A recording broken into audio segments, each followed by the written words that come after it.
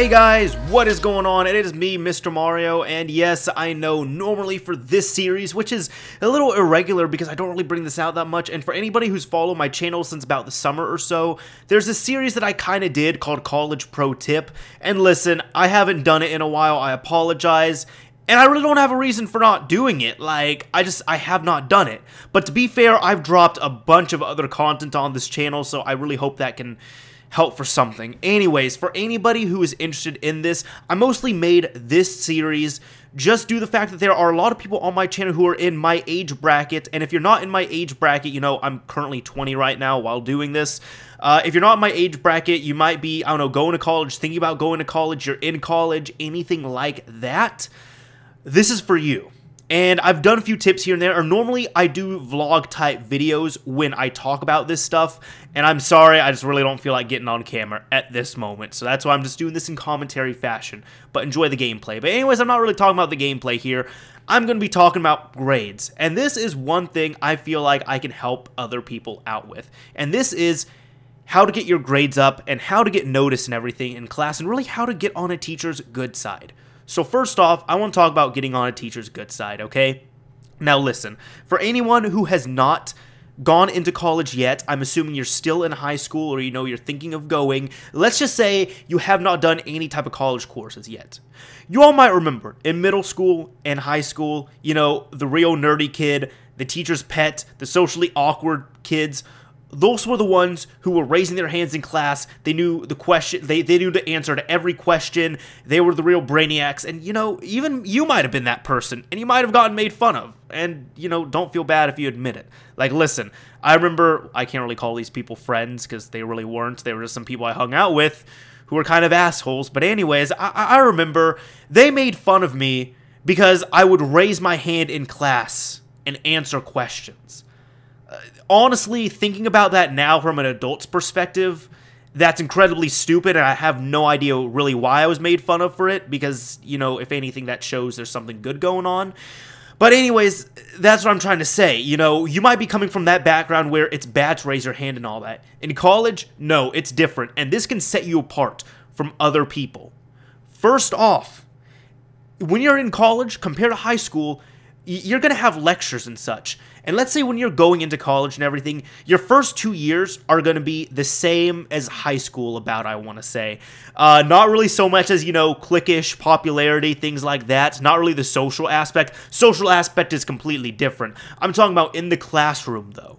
It is a lot like high school due to the fact that you really don't do anything tailored to your major until about your junior year of whatever major you are pursuing. But those first 2 years, you're going to be knocking out your English, your math, your science, things like that. Like, for example, right now, I'm doing management information systems in the College of Business.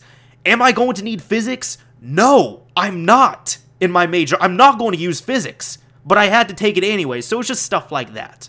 But anyways, getting on to the topic at hand as to what I'm trying to talk about here. Really raising your hand, answering teachers' questions and all that, that is how you can get noticed in these big lectures, and that's what I was trying to come back to.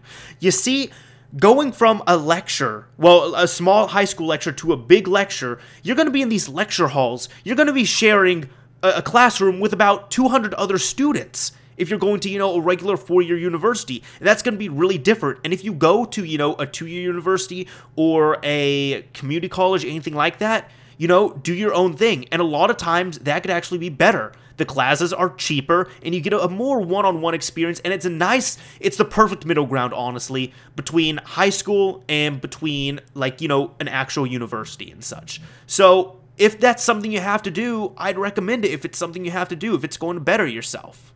Listen, in short, what I'm trying to say here is, don't be a know-it-all in class, and don't answer every single question.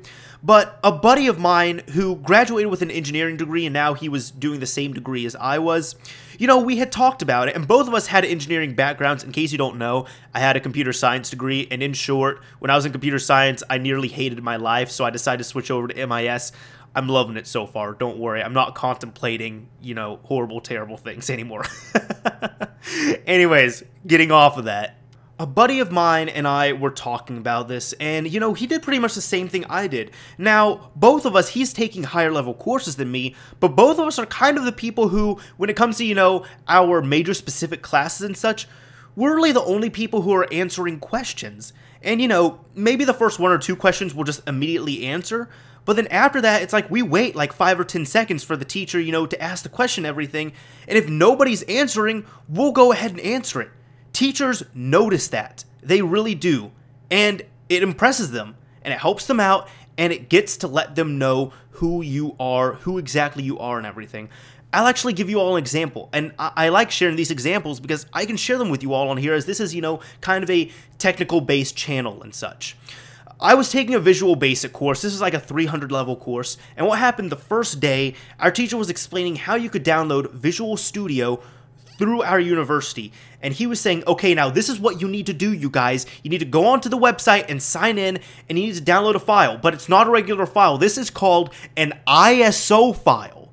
Now, what you need to do is you need to take your DVD, and you put it into your computer, and you click the ISO file, and you burn that ISO to the DVD, and then take it out and put it back in, and then you install Visual Basic, or Visual Studio, that's what it is. And I just raised my hand, and I said, well, actually, sir, what you could also do as well, if you have WinRAR installed on your computer, which is a free program, you can just right-click and extract the ISO, and from there, you can actually access the exe within the file, and you can install it that way much faster without burning anything.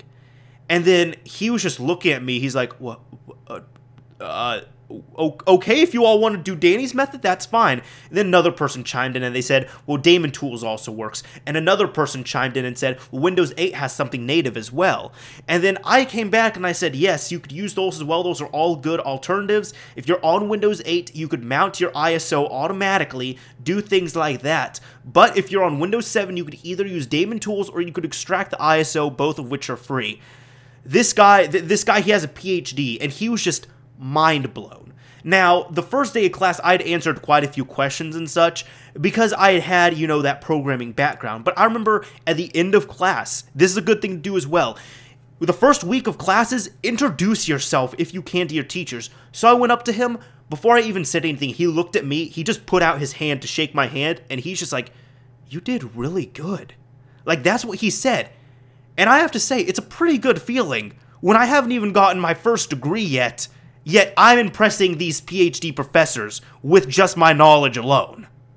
Now, speaking of that, I've talked about talking in class and all that, where you might have to get out of your bubble of comfort, but go ahead and do that. I've talked about, the teachers knowing you and everything. Now, I'm actually about to drop a good little bit of knowledge on you all as well that a lot of people really overthink, or they don't think about at all, or they just don't see the relation between anything. I'm going to give you all a little bit, I don't want to say a cheat, but a little bit of a life hack, so to speak, in the university world. And this, it's not a guarantee. Before I say anything, it's not a guarantee, but this could potentially get your grade up with minimal effort in a class. Now, you might be wondering, Mario, what are you talking about? Do you want us to, print test answers on our bottles of Coke or something? No. It's nothing like that. It is completely legitimate, and I'll tell you all this little secret that isn't a secret at all. Are you ready for this? All right, come closer. Go visit your teachers after class. Now, you might not think it has anything to do with it, but listen, if you're having difficulty with a class, definitely visit your teachers and go get some tutoring if possible. Many universities, for those beginner level courses or even, higher level courses, they have either very cheap tutoring or free tutoring available. If those things are available to you, you are paying that with your tuition. You should utilize those extra tools and such. And while it's with teachers and such, you should visit them. First off, you should at least visit them if you are taking tests and all that, which you're going to be taking tests in your classes. But you see, in college, what many professors do, because they want to prevent cheating later on and such, what they do when they assign tests, they do not give you the test back. You take the test on a Scantron, you give the test and the Scantron back to the professor, and then later on you wait for your grade and you get to see your grade. and maybe you get to see your answers, but they don't give you the actual test a good majority of the time, especially in those higher level classes. They like to stop doing that, although a few teachers do it here and there. Listen, first off, let's say you don't do that well on a test. Let's say you get a D on a test. Immediately, talk to the teacher about them. Send them an email and ask them. First off, look at their office hours. But if they don't have any office hours that work, or even if they do have office hours that work, because this would apply for this, go ahead and email them. And another thing, email, oh my god, that's huge in college. Just get used to using email. But email them and say, hi, Professor Smith, my name is, put your name here, I would like to see what I messed up on this test, and if you have some free time, I would like to go over the answers with you and such. Make sure you address them professionally, everything like that. Give them a time, anything like that, and just give them your free times that you're available. And trust me, that will really help out. And a good majority of the time, you could also start talking to these teachers about other things as well, either related to the class, or, you could just start shooting jokes with them and everything. Now, am I saying, really try and go out of your way and all that? No. That's not what I'm saying. Let it all come naturally, but look at them as more like, kind of a potential friend that you're meeting for the first time, and that really helps out. Now, I'll say it like this.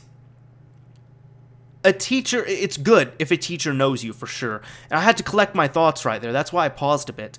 But I was going to say, originally I used to say, the only times a teacher should know you are if you're doing really good or really bad in a class. And if you're doing really bad in a class, that's bad if a teacher knows you. But thinking about that now, actually, I recently changed my mind and I said, no, that's really not the case. You see, I'm actually going to, give you guys a real life scenario again. Previously, I had a econ class. This was about a year ago or so. This was my hardest class I had a year ago because the teacher was hard and I just was not understanding the material personally. Some things click with people, others don't. I was great at econ in high school. For some reason in college, I really struggled with it. And it got to the point, my first test I didn't do that well. I said, okay, I'm going to wait for the second test. Second test, it dropped my overall grade to a D. It was really bad. And, what happened was I started visiting the teacher, I was talking with him, and I actually found out, we had a lot in common and everything. And he actually even, because he's doing his PhD right now, I still need to look at it, honestly. I feel bad about it, but I even asked if I could see his thesis, and he gave me, rough draft of his thesis to look at because it's, it's actually related to piracy and such, and I was really interested in it, and we had talked about it a bit. And he even wanted me to help him out with some sources if I could, so... that's why. And if you're interested in anything we talked about, I have another commentary called "Let's Talk About Piracy." I'd recommend that, and that's kind of a bit like what the whole PhD thesis is about. But anyways, what happened was just like every week, every other week, I was visiting him. Whenever I didn't understand something, I asked him. Whenever whenever we had study guides for the test, I asked him things. After the test, I would look over. I'd have him. Go over with me what I didn't understand, and he would help me out. And at the end of the class, I got a B. I went from a D to a B. And honestly, here's the thing. Not only I really worked harder in there, and I was able to understand things more, but I should have gotten a C in that class. I totaled up my grade, even after the curve and everything, and I was a few points away from getting a B. But you know what? Well, he ended up giving me a B. I was supposed to get a C, but he gave me a B.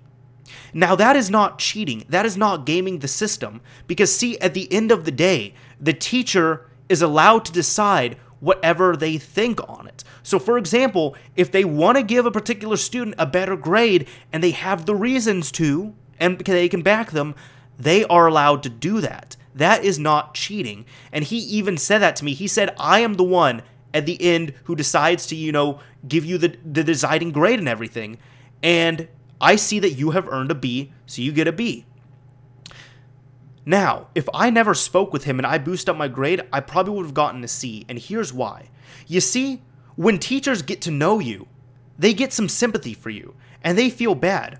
For example, if you're in there and at the end of the semester, a teacher looks at their stuff, their record book, and they say, oh, man, Mr. Mario was in here like every other week and he worked so hard, and he is like 3 points away from getting an A, and this could really change his GPA. You know what?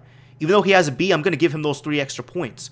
Whilst with other people, you might go on to the next person and be like, okay, John Doe, well, he's like 6 points away from getting an A, but I don't know who the hell this guy is, so I'm pretty sure he's happy at a B, and they'll give him a B just like that. Those are the things I really recommend, and if you could do those, it's great. It will really help you out. Just trust me on that, you guys. Just trust me. It really, really helps. Anyways, this is Mr. Mario signing off. Thank you for watching, everyone. Thank you for watching, and staying tuned for another college pro tip, and hope I helped you all out with this.